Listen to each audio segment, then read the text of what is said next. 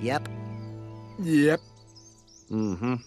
My boy asked me how much money I make. The nerve. The less kids know about money, the less likely they are to rat you out under the pressure of a federal investigation. I tell you what, it's tough enough to teach a kid to judge people on their character without TV and the MTV filling their heads with nonsense. TV is an open sewer. Yeah, man, I tell you what, man, them dang old MTV cribs, man, they're talking about old Ja Rule on there, man. They got that dang old whole refrigerator full of crystal champagne, man. Well, I better head in for dinner.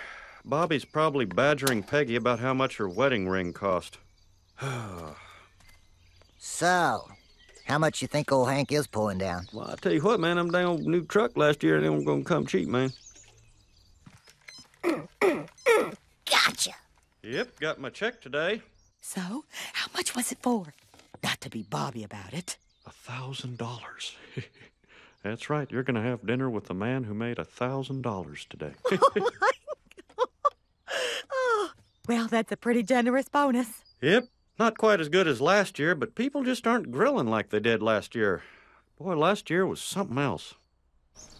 So the way I figure it, my dad makes $1,000 a day.